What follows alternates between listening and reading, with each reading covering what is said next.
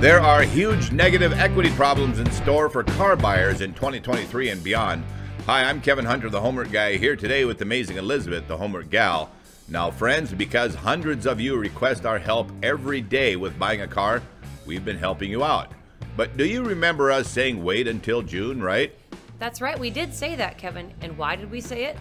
Well, for two reasons. Number one, new car inventory finally starting to catch up, and it's on a growth trend to hit near 2 million units by June. And secondly, there are also lots of leased vehicles coming due around the same time that were leased back in 2019. It should bring a fresh batch of well cared for, high quality used cars available back in the used car market. So here's what's happening right now. There are more people than ever who have a monthly car payment at $1,000 a month or more. Not only is that completely financially crazy, but I can tell you that every one of those people paid a ton more than those vehicles were actually worth. I'm speaking specifically for where that worth is headed. Yes, because people might argue that used cars are actually worth more right now than they historically were. And some wanted to say that long recognized rates of depreciation of new cars aren't accurate at the moment. Well, that opinion is very short-sighted, very short-sighted. Indeed it is. When NADA starts reporting that they have serious concerns about car buyers stuck with huge amounts of negative equity on their cars, you know there's a looming disaster and a day of reckoning coming for many who pulled the trigger at the wrong time. Liz, you've been pretty smart when it comes to investing, right? Sure. To discuss a smart investment, when's a good time to buy a stock? Well, you start by studying stock charts and identifying trends. Do a bad job and you're going to lose a ton of money. Exactly. And what are you looking for exactly? Financial stability of the stock and what the potential for growth is. Growth, bingo. So in other words, you don't buy a stock when all signs point to the fact that it's going down, that it's going to crash? Not unless you want to lose a ton of money. A few clueless people are wondering right now, what's all this talk about stock and what does it have to do with buying cars? It has a lot to do with buying cars, friends. It matters because negative equity in cars only happens when somebody puts a want in front of logic and decides to buy something, invest their money in other words, in a rapidly depreciating car in the midst of a crashing car market. It's financial suicide. It's no different than buying a stock when the market is about to crash. There's a reason the rich keep getting richer and the poor keep getting poorer. Indeed. You can't keep making bad emotional decisions with your money and expect to accumulate any wealth. We recommended to wait until June to buy a car, new or used, because of the two factors Kevin mentioned. Car inventory finally being high enough and fresh used cars entering the car market from lease returns. The car market in just a few short months will be that much lower that your odds of minimizing your losses in a car purchase becomes that much better. Friends, the used vehicle wholesale prices will continue to fall through 2023 as the effects of the coronavirus pandemic fades. NADA's top economist said negative equity could become a new point of concern in the automobile industry. Yes, NADA Chief Economist Patrick Manzi said on the recent press conference, "I've heard some anecdotal stories, and I'm sure many of the dealers out here have their own anecdotal stories as well as about people coming in very underwater. This is going to be one of those things that I am paying close attention to." Manzi anticipates fleet sales, a key indicator of improving new car inventory, will rise this year as vehicle availability improves, with an estimated 2 million to 2.1 million fleet vehicles projected to be sold in 2023. That would be a nice increase from his estimate of 2022. Fleet buyers have been starved for cars. They haven't been able to get the amount of inventory they would like. Even if we were to see some sort of consumer pullback on the retail side, there are plenty of fleet buyers out there willing to take those vehicles. Dealers are counting on that actually to be the case. Some experts say that they think incentives will remain relatively low in 2023 with a rebound around year's end. We think there's a decent chance of seeing some incentives come summertime and growing steadily into the fall and winter. There are some incentives out there for a few brands right now, but by and large, incentives are still very low. Patrick Manzi at NADA agrees that incentives should grow a bit higher through 2023, however, as the vehicle supply improves. Inventory drives this, and it's going up. There are improvements ahead in the car market that are totally worth waiting for, friends.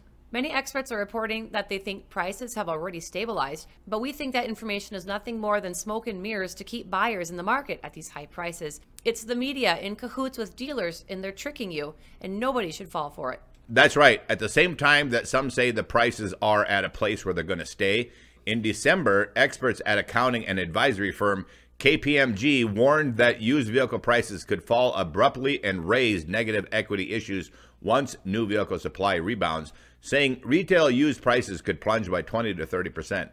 That's a pretty big shift in the story, and that's consistent with what we're seeing. And NADA saying that they are concerned about negative equity problems facing car buyers could only result from prices continuing to fall and fall by a lot. We said in a recent show that we see another 30% coming, and it looks like accounting firm KPMG agrees with us. We'll be right back after this message from our very own Mary Jo. Hello, I am Mary Jo from the Homework Guy team. Don't Kevin and Elizabeth do a great job? We are so proud of every show our team puts out, carefully researched for accuracy and designed to help car buyers just like you. If you're new here, don't forget to hit the subscribe button below and ring the bell so you get notifications of upcoming shows. Thank you for listening. And by the way, if you haven't already noticed, check out the light pattern on our ceiling. Pretty cool, huh? Hey, when a finance man starts saying a problem is coming, you know a problem is coming. James Ayers, Senior Finance Manager of Mercedes-Benz of Macon in Georgia, is reported to have said he anticipates challenges ahead when customers buy vehicles for $10,000 over sticker today and find that similar new models will cost $10,000 less in 3 years. You are going to be upside down, Ayers warned. That's precisely what we're saying. Think ahead, folks. What are the odds that you might be back in the car market in 3 to 5 years? Like nearly 100% chance for many of you? Yeah. If you pay the prices that many dealers still have their cars listed at, and as we shared recently, 2020, 2021, and 2022, cars are the most ridiculously priced right now in the market. When people report to us we're not seeing prices come down in our area, most of the time that car shopper is looking at used cars in the last 3 years. And trust me when I say it's not just that those used cars are overpriced in your area, it's a universal problem all around the United States. Right. A thought occurred to me as we were putting this report together. You know how we've said consider going outside your area or crossing state lines to get a better deal? Well, I think we need to add this strategy. Do some additional homework on who owns the dealership too, and then make sure you're shopping in a different dealer network with different ownership too. Kevin, that's precisely what I was thinking too. The only way there could be so much consistency in high prices throughout a region is that one dealer group owns all the dealerships in the area, so they don't care much if you leave. You're likely to be forced to do business with their sister organization down the road, and they will show you the same overpriced cars and bad attitude over there. If you missed our 2 shows on 2020, 2021, and 2022 cars, make sure you go back and watch them. It's very critical that you understand how high these cars are priced and how terrible the quality is of those cars too. Most dealers are continuing to thumb their noses at consumers, so I sincerely hope that you've taken what we've said today very seriously. If you'd like to show THG some love for producing quality car market updates and honest car buying advice videos like this one, the links appearing on the screen will be easy to find in the description box down below. There's also the super thanks button down below the video too. If a tip isn't an option for you right now, don't worry about it the least bit. Just show us some love by subscribing and recommending our videos to your family and friends. And as some of our viewers state, we watched every ad in the show. That helps too. And we thank you very much for that. I also want to remind our viewers that we're providing free Black Book values for a vehicle you're shopping for or the vehicle you'd like to trade in. You can text us at 701-441-3399 or email kevinthehomeworkguy@gmail.com and you'll get an auto response with a roadmap to a successful car deal. Just be patient waiting for our response, please. We get tons of requests and we are helping you for free. Keep that in mind. If you're walking the car lots right now, make sure you see Kevin's newest playlist, Car Market Prep Work, to help you mentally prepare to do battle with car dealers. And if you happen to be on Facebook, drop by and give us a like and a follow. And don't forget to visit our website too, thehomeworkguy.com. We've loaded it up with free resources for car buyers, and we now offer a blog post there too.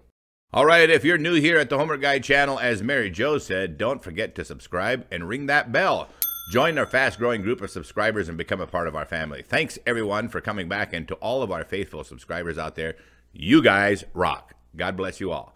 I'm Kevin Hunter, the Homework Guy, signing off with amazing Elizabeth, the Homework Gal. The Homework Guy team is serving truth and justice in the car business. We gotta go.